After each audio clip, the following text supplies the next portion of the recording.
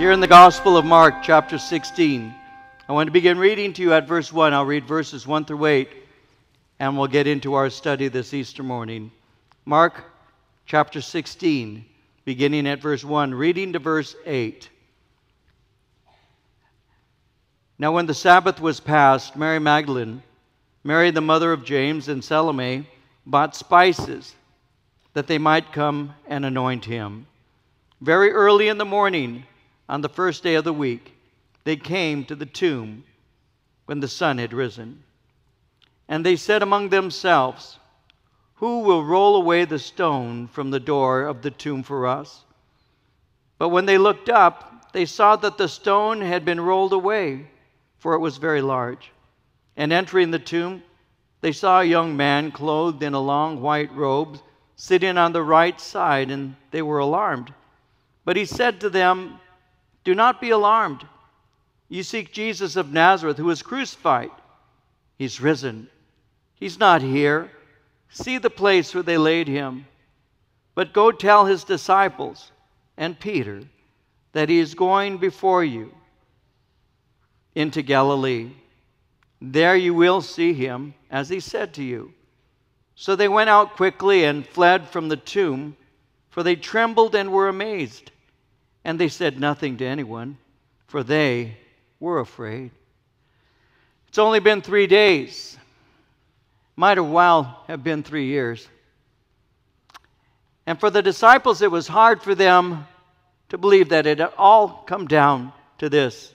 Just a week before, Jesus had ridden on the foal of a donkey into the city of Jerusalem in what we call Palm Sunday. He had been surrounded by a multitude of people, all shouting, welcoming him in. Many had spread their clothes, palm branches on the road before him as he entered. Mark in chapter 11 told us in verses 9 and 10, those who went before and those who followed cried out, saying, "Hosanna! Blessed is he who comes in the name of the Lord. Blessed is the kingdom of our father David that comes in the name of the Lord. Hosanna in the highest." The atmosphere was electric. It was charged with jubilation and filled with excitement. This was the beginning of a very momentous week in the life of Jesus and his men, and the week was filled with activity. When you look at your Bible and you read what took place during that last week, we read that on Monday he returned to the city of Jerusalem. As he came in, he cursed a barren fig tree, went to the temple and cleansed it. On Tuesday, he gave what is called the Mount of Olives discourse. He was teaching there in Matthew chapter 24 and 25. And he spoke to them concerning the last days and the second coming, and spoke to them of judgment. The Bible doesn't say what he did on Wednesday, but on Thursday he celebrated Passover. He washed the feet of his disciples. On that night he instituted the Lord's Supper. He used bread and wine as symbols of the life that he was yielding on their behalf. And he taught his men something very simple. He said, "Remember me." He then went to a garden. It was there that his former follower, a man by the name of Judas, betrayed him. His disciples all forsook him and fled, and he was led away to be tried. And after this sham of a trial, Jesus was sentenced to death, and he was crucified on Friday. At this point, we need to consider what Jesus' disciples would have been going through. They went through the incredible loss, the trauma that would be produced when Jesus was taken and crucified. This miracle-working man was taken and was killed. This man that they had seen walk on water, a man that they had seen feed thousands. He could command a storm, and the storm would be quiet. He made blind men see, crippled men walk. He cleansed lepers. He even raised the dead. He was undefeated in debates with religious experts. He would silence them. And he was love in human flesh. He welcomed and transformed outcasts and sinners. Even in Gethsemane, when he was arrested, his men knew who was in charge. When the officers and soldiers entered the garden to take him, they didn't approach him. He's the one who approached them. In John 18, verses 3 through 9, John writes that Judas, having received a detachment of troops and officers from the chief priests and Pharisees, came there with lanterns, torches, and weapons. Jesus, therefore, knowing all things that would come upon him, went forward and said to them, "Whom are you seeking?" They answered him, "Jesus of Nazareth." Jesus said to them, "I am he." And Judas, who betrayed him, also stood with them. Now when he said to them, "I am he," they drew back and fell to the ground. And he asked them again, "Whom are you seeking?" And they said, "Jesus of Nazareth." And Jesus answered, "I've told you that I am he. Therefore, if you seek me, let these go their way, that the saying might be fulfilled which he spoke, of those whom you gave me, I have lost none." This man was invincible, yet he was taken, he was crucified, and he died. And his followers were confused, and they were afraid. When Jesus had been taken, they forsook him. They fled. Some had gone into hiding in fear that they would be pursued, hunted down, and killed. And this had happened on Friday, but now it's Sunday. The Bible says in verse 1, when the Sabbath was past, Mary Magdalene, Mary the mother of James, and Salome bought spices that they might come and anoint him. These women had come to the tomb bringing spices that they might anoint his body. Mary Magdalene, Mary the mother of James the Less, who was an apostle. He's the son of Alphaeus. A woman by the name of Salome, who was the mother of James and John, as well as Joanna, and other women were there. As it says, they came to finish the burial of Jesus Christ. Two of his disciples, a man by the name of Joseph, another by the name of Nicodemus, secured his body for burial. They had followed them, these women had followed them in order to know where Jesus had been buried. In Luke 23, verses 55 and 56, it says, the women who had come with him from Galilee followed after. They observed the tomb and how his body was laid. They returned and prepared spices and fragrant oils. They rested on the Sabbath according to the commandment. You see, Joseph and Nicodemus had hastily prepared Jesus' body for burial. So these women had come that they might finish the procedure. They wanted to anoint the body of Jesus because the Jews didn't embalm dead bodies. They anointed them. That was to offset the smell of decay. It was an act of love and an act of honor for Jesus. Again, 3 days before he'd been crucified, they witnessed his death. They came early to finish burying him.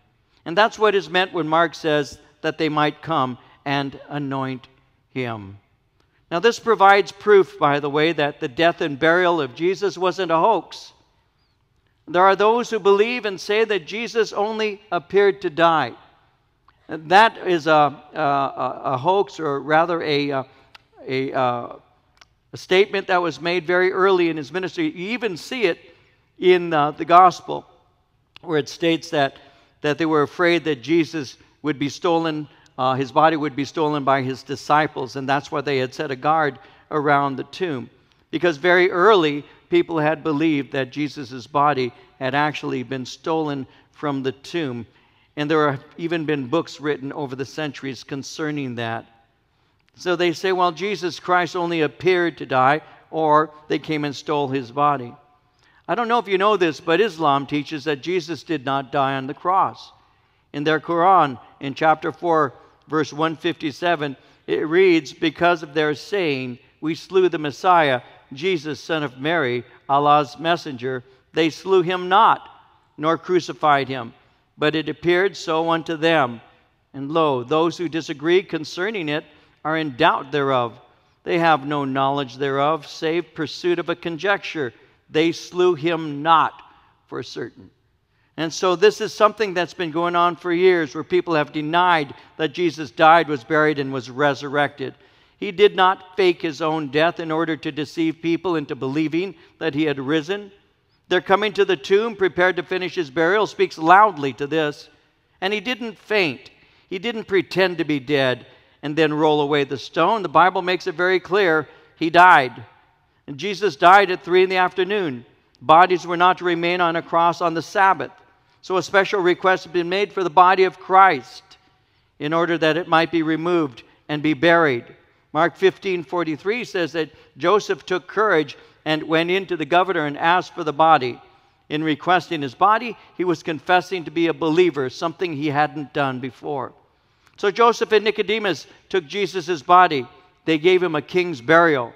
It may be that they felt they didn't give him honor, the kind of honor he deserved while still alive. And so in verse 2 it says, very early in the morning, on the first day of the week, they came to the tomb when the sun had risen. The women arrived early Sunday morning. It was dawn. It was still dark. And that's a demonstration that they hadn't listened closely to him as he had taught them. Remember that Jesus had prepared his disciples for this very important day. He knew that they'd be overwhelmed with what they were about to go through. Matthew tells us in chapter 17, verses 22 and 23, while they were staying in Galilee, Jesus said to them, "The Son of Man is about to be betrayed into the hands of men. They will kill him. And the third day he will be raised up." They were exceedingly sorrowful. On many occasions, Jesus had taught them from the very beginning. It's recorded in John chapter 2. And several times through the Gospels, he was preparing them, but they still weren't ready. Even the night before, Jesus had once again attempted to prepare them. John 16 tells us in verse 20 that Jesus said, "Most assuredly I say to you that you will weep and lament, but the world will rejoice. You will be sorrowful, but your sorrow will be turned to joy," which was a picture of the fact that they were going to have joy at his resurrection. He had taught them that he would die. He had taught them he would be resurrected. And he wanted them to know and believe that death would not have the final victory. He would definitely die, but he would be raised from the dead. But that message was too deep for them to understand. You see, part of the reason is because in all human experience, death is absolutely final. In the book of Job, in chapter 14, verses 1 and 2, we read, "Man who is born of woman is of a few days and full of trouble. He comes forth like a flower, fades away. He flees like a shadow and does not continue." Death is finality. There are few things that speak with the authority and the finality of a funeral. There's something about attending a funeral that actually sobers you up. Funerals cause us to consider the brevity of life, the inevitability of death. In Ecclesiastes chapter 7, verse 2, it says, "Better to go to the house of mourning than to the house of feasting, for that is the end of all men. The living will take it to heart." You go to a funeral and it makes you sober-minded. You go to a party and you don't learn anything.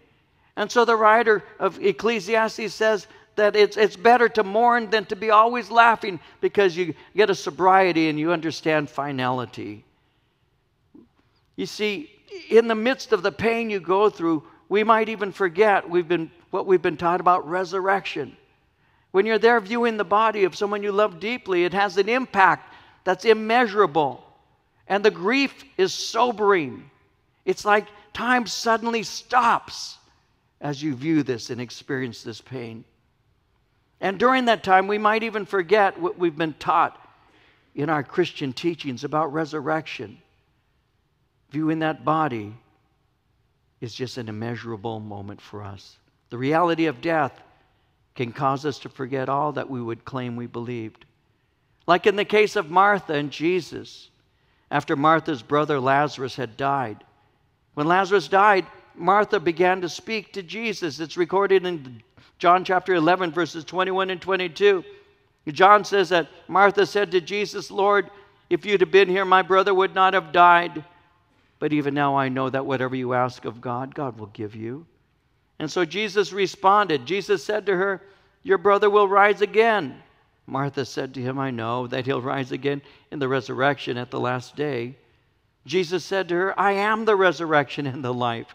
He who believes in me, though he may die, he shall live. Whoever lives and believes in me shall never die." And then he asked that question that he'd ask us today. He asked her, "Do you believe this?" Though Jesus had prepared them for this day, it was beyond belief. As understandable as it is, in reality, their actions were built on doubt and not on faith in God. They'd been instructed to have joy through all they were going through. Death wasn't going to have final victory. They should rejoice at its defeat. In John 14:28, Jesus said, "You've heard me say to you, I'm going away and coming back to you. If you loved me, you would rejoice because I said I'm going to the Father, for my Father is greater than I. But there they are at the tomb, and they have a question that needs to be answered. Verse 3 says, they said among themselves, who will roll away the stone from the door of the tomb for us? Who will roll away the stone from the door? The stone was in the shape of a wheel. It was on an incline. It would roll into a groove cut out of rock, and it would seal the tomb. It weighed 1.5 to 2 tons. It was impossible for these women to roll back the stone up that incline. Their unbelief provokes them to create an imaginary need that was impossible to meet. And as they're speaking amongst themselves, who's going to roll away this stone? Verse 4 says, when they looked up, they saw that the stone had been rolled away. It was very large. Their concerns had been answered. They needed no one to roll away the stone.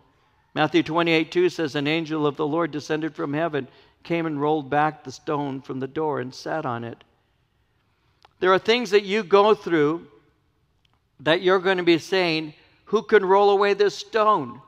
Well, the problem is you can't do it in your own strength. You can't do it with your own power. You cannot do it with your own will. You cannot do it with your own intellect. The stones in your life can't be removed in that way.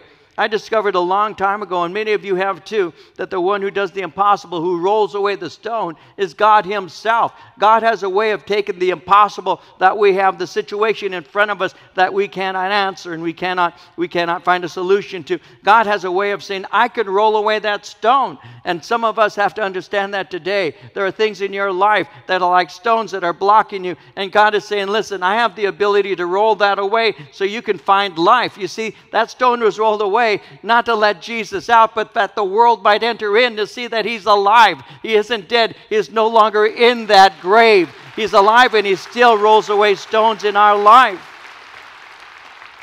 It says in verse 5, entering the tomb, they saw a young man clothed in a long white robe sitting on the right side, and they were alarmed. But he said to them, do not be alarmed. You seek Jesus of Nazareth, who was crucified. He's risen. He's not here. See the place where they laid him.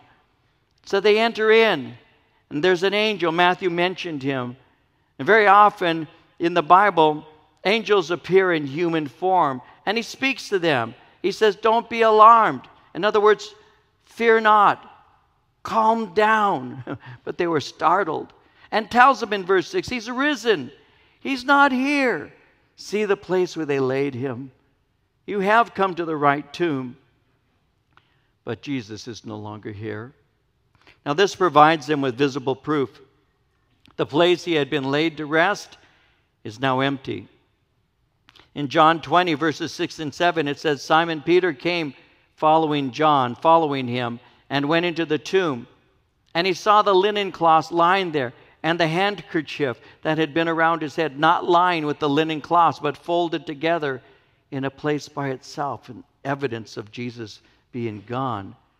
And so they see this, and it says in verse 7, but go tell his disciples and Peter that he's going before you into Galilee.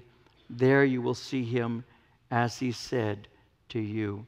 Even though they had fled that night in the garden, there's still a place for them. Remember that Jesus had given a parable of a lost sheep, how that the shepherd left the other sheep and went looking for the one that was lost. Like that sheep, Jesus was calling his disciples home. But Peter especially needed comfort, because it was the Apostle Peter that had claimed that he would never deny the Lord. Just recently, as they were there at the Passover supper, remember how Jesus was speaking and he was sharing with them what was about to take place.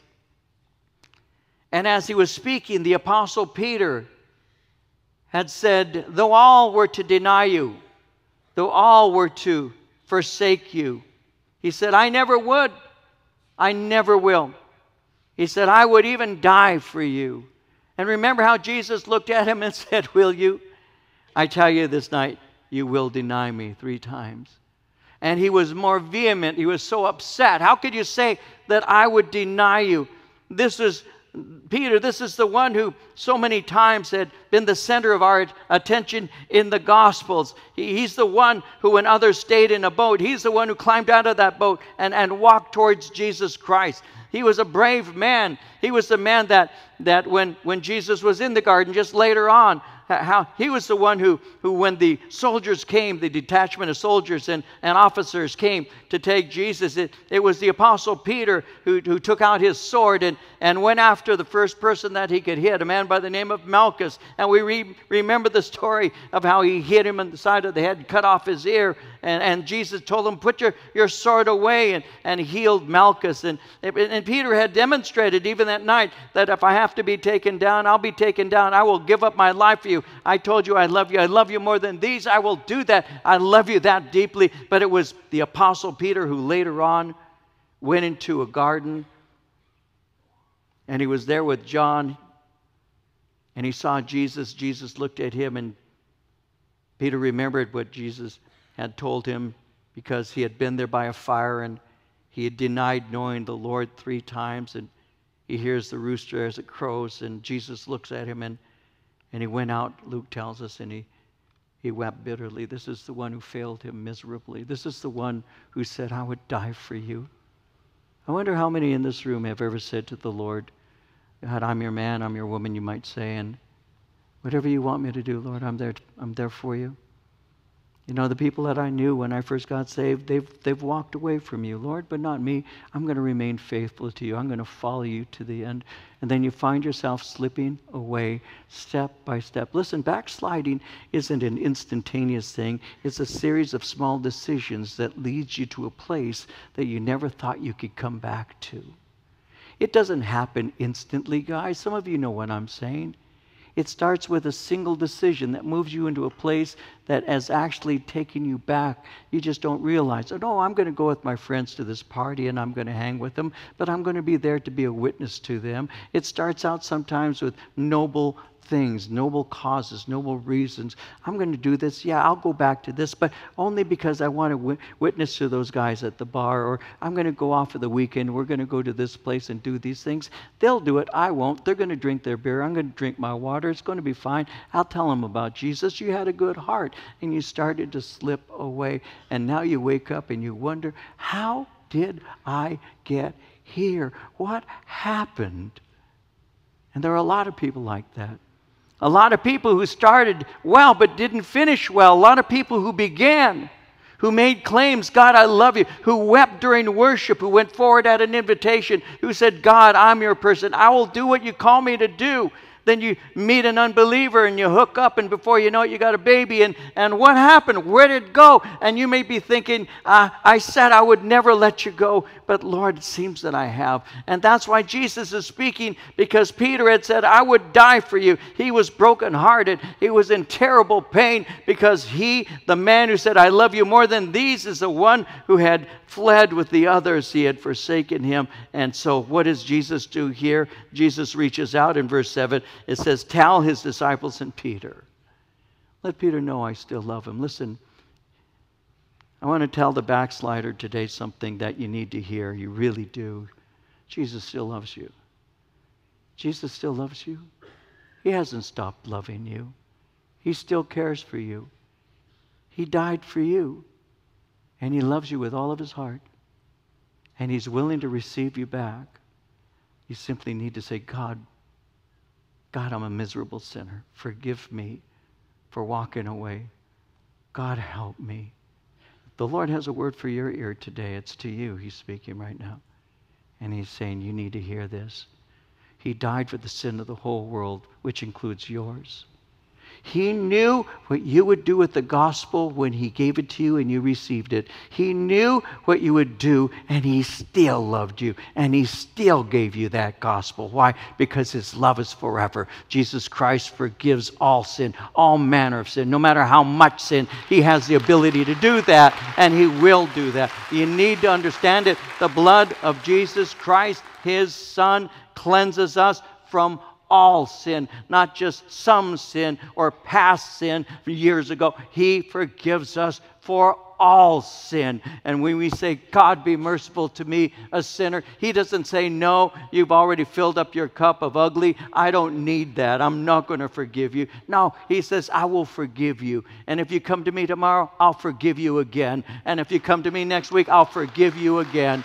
Go and tell Peter, I'm alive. Go and tell him he's brokenhearted. And that's what happens.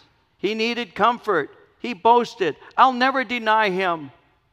And so these words are intended to communicate grace to a brokenhearted man.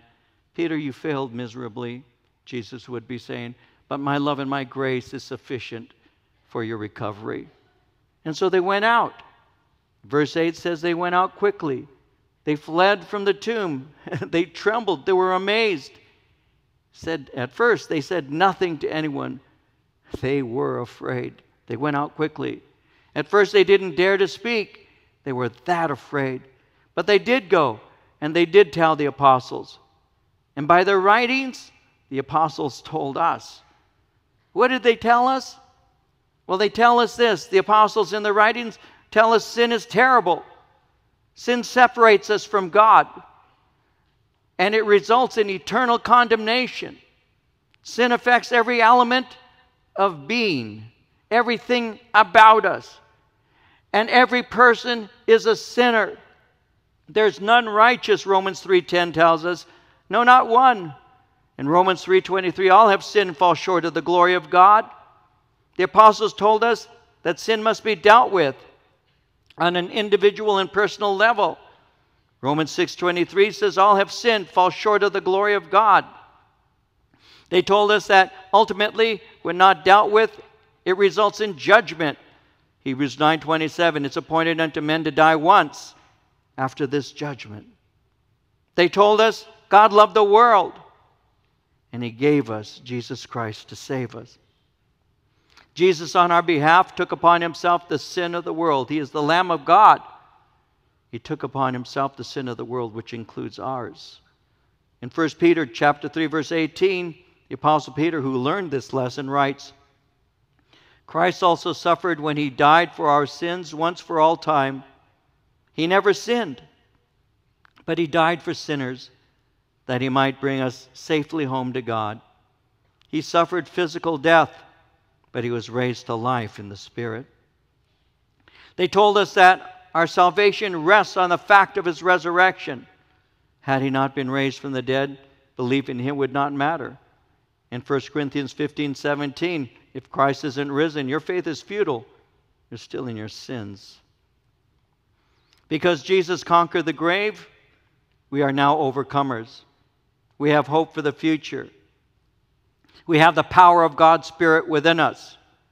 We're being transformed daily. We experience love and peace in a hostile world. We're blessed by God. And we have the promise of heaven awaiting us. And Romans 8:11 says, if the Spirit of Him who raised Jesus from the dead dwells in you, He who raised Christ from the dead will also give life to your mortal bodies through His Spirit who dwells in you. Jesus Christ was raised from the dead, and the Spirit who raised Him dwells in you. You are a temple of the Spirit of God if you're born again, if you've committed your heart to Christ. You are the temple of the Spirit of God.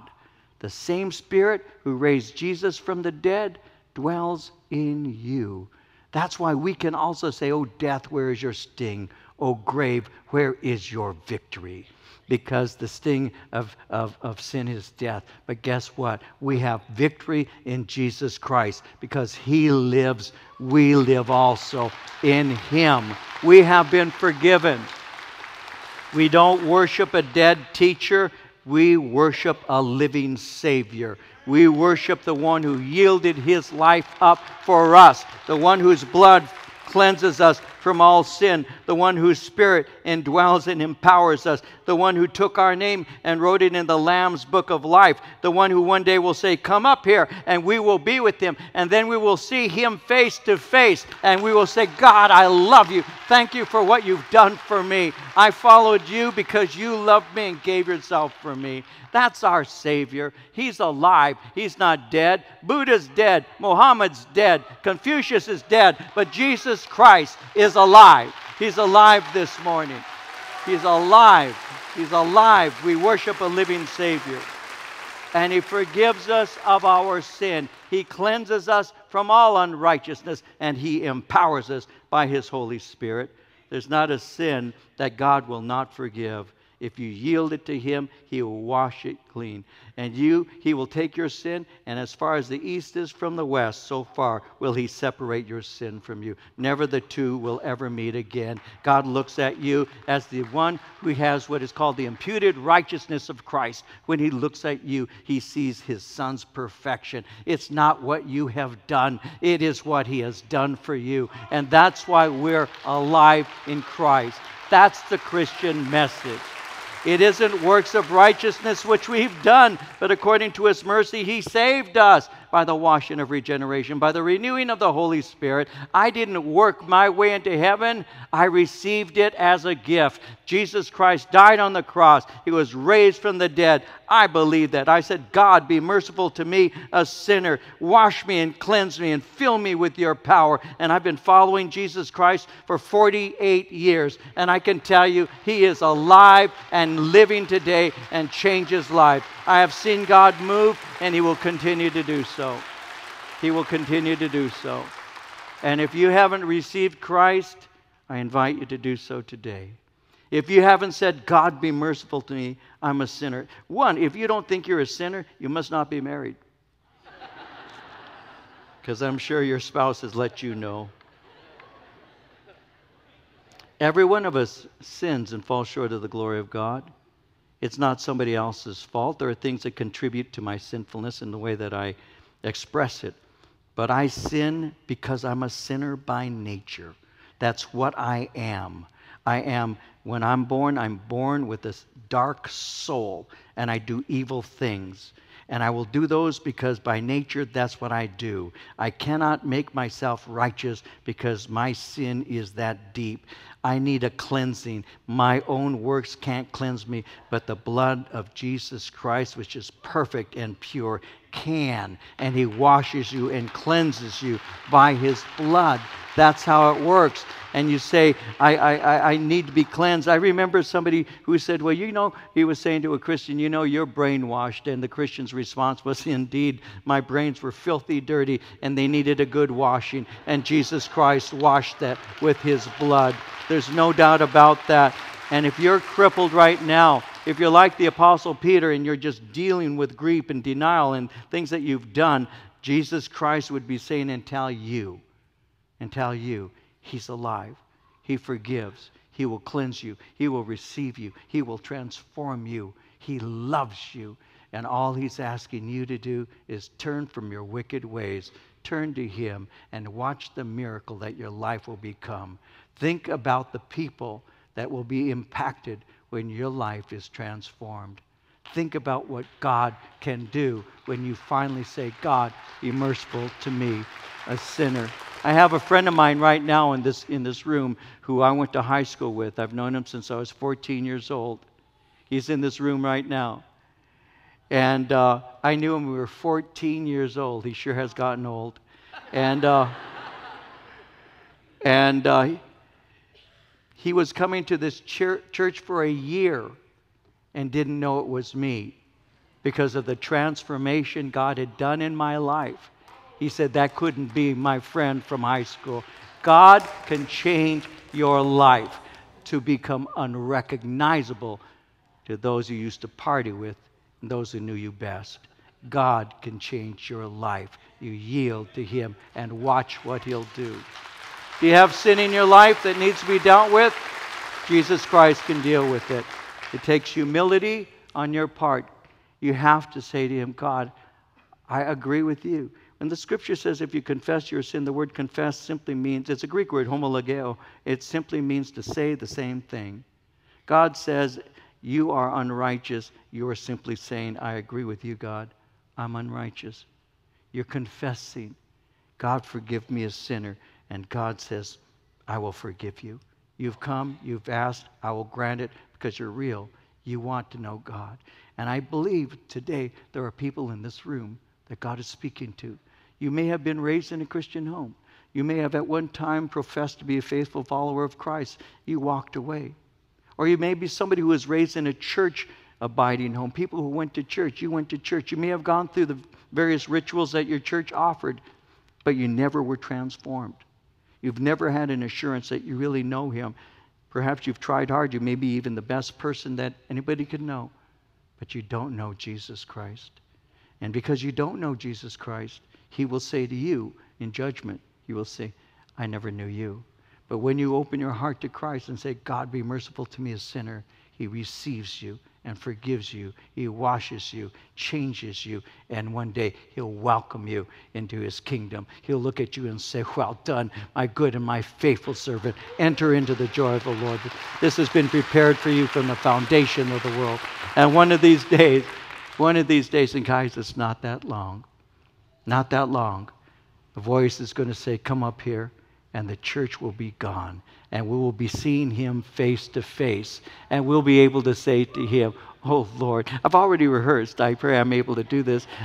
I just want to do this. I want to look at Him.